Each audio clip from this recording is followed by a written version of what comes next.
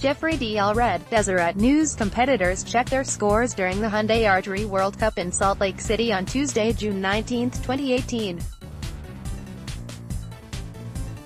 Competitors check their scores during the Hyundai Archery World Cup in Salt Lake City on Tuesday.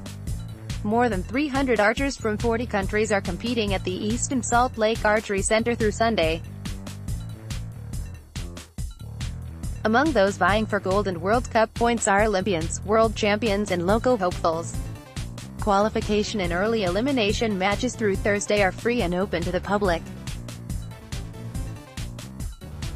Tickets to the finals on Saturday and Sunday are $10 per session for those 9 and older. For more information, or to purchase tickets, log on to archeryworldcupsaltlake.org. The Easton Salt Lake Archery Center is located at 575 John Glenn Road.